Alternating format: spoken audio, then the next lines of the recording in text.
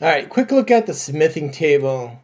Smithing table is crafting recipe, armor, no, building and furniture. Let me look it up. Smith. Workbench and tools, forging, smithing table, it's a level 30 item. It needs iron, wooden plank, flagstone. Right, so here's what it looks like. It's really big, takes up a lot of space. And then if you look here, this is generally the kind of things you're going to need to do some of the upgrades. So if you're ever wondering what are these fragments are for, well, it's for doing forge attributes to your items, right?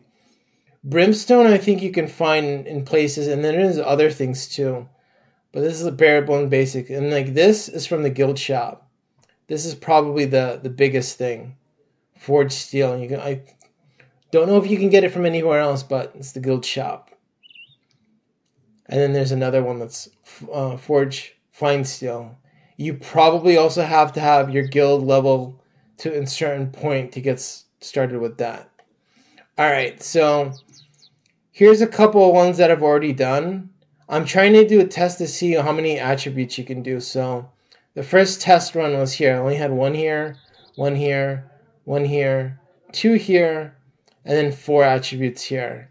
I haven't done this yet.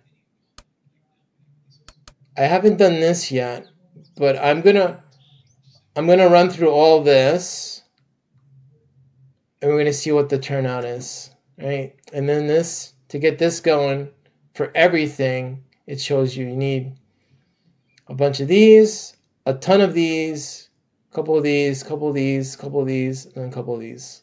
All right.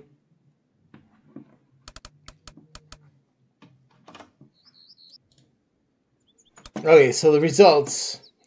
So again, this is low quality, level 10, level 30, level 50, level 70, level 100.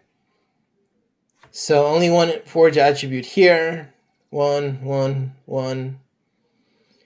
Here becomes the anomaly. So there's 1 here, but there's 4 here. 1 here, another 4 here. And these are kind of a little similar. So we have defense, defense, and then 4 defense, 4 defense. Here's 2, 2, 2, 2.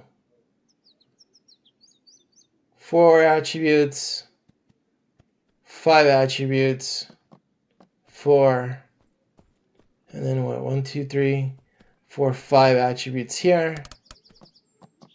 4 attributes, 4 attributes, 1, 2, 3, 4, 5, 6, 7 attributes, and then 4. Like, this is a huge thing. Look how many things are on here. That's pretty much RNG, right? So you definitely can min-max a lot of things here to your build. Your only limiting factor is going to be getting the forge fine steel and the forge steel from the guild shop. That's going to be it for this.